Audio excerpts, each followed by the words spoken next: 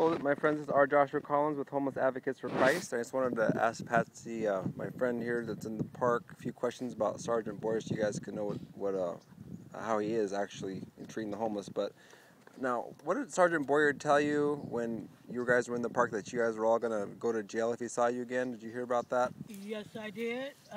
He told everybody, if you guys come back to the park again, that he will take every one of us to jail.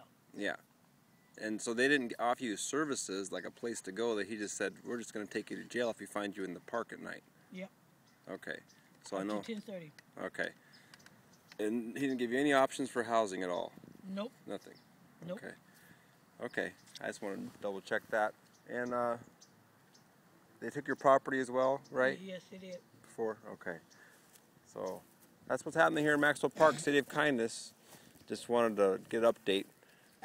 So please pray for the homeless out here. Pray for me.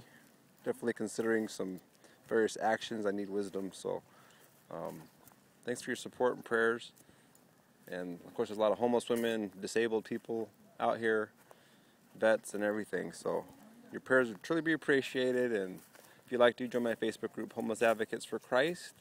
And hopefully I'll hear from you. May God bless. Bye.